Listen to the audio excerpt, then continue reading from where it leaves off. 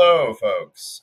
My name is Dar Hoopsh. I'm with Cape Fear Solar Systems, which is located in beautiful Wilmington, North Carolina. And I thought I would take a few minutes to share with you some of my favorite features in Aurora that I use in my role as a technical sales consultant, helping homeowners to determine if solar and storage is going to be the right fit for their home. First one that I wanted to highlight is the Sunpath Animation. For a lot of folks who might be looking at their roof and saying, wow, this gets a lot of sun, I'm going to be a great candidate for solar. We always want to make sure that our designs are acting in their best interest and that we're helping them to understand shading concerns and annual production concerns. And I find that instead of relying completely on terms like TSRF or radiance, which can really seem like a lot of jargon, it's often very helpful to pull up this animation. I usually like to start by playing it for the day that we're meeting. So in this case, that would be July 30th. And letting people understand that when they go out into their backyard, this is what they're seeing right now. But that, again, we're trying to come up with a solution that's going to be a good fit for them throughout the whole year.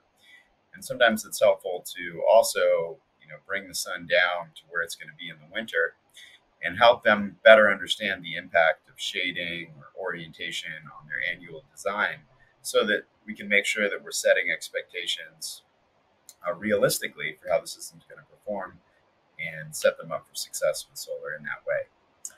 The other feature that I wanted to highlight is the storage and self-consumption features.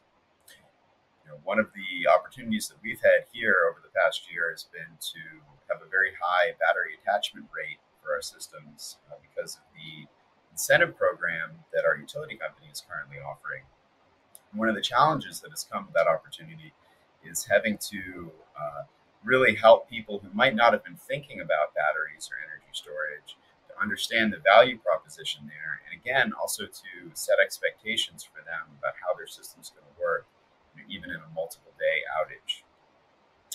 So if I can just get into this tab here.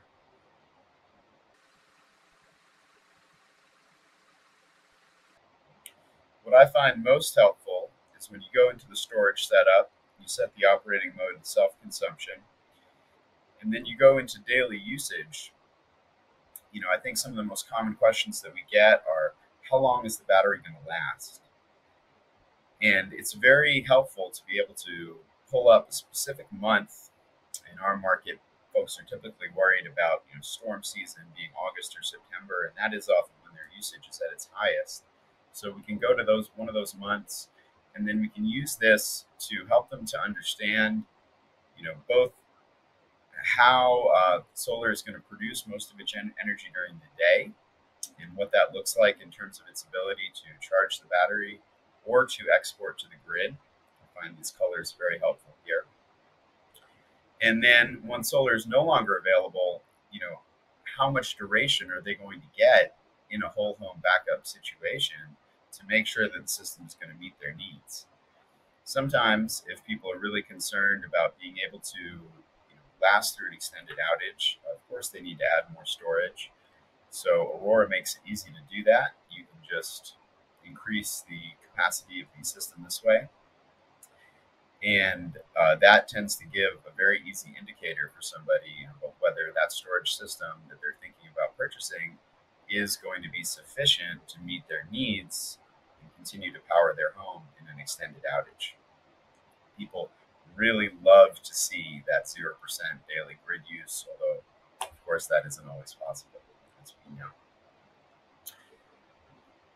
I also find it's very helpful to be able to just go ahead and click hide battery here. And that really helps people to understand how they are most likely going to be using their system in a more traditional net metering environment.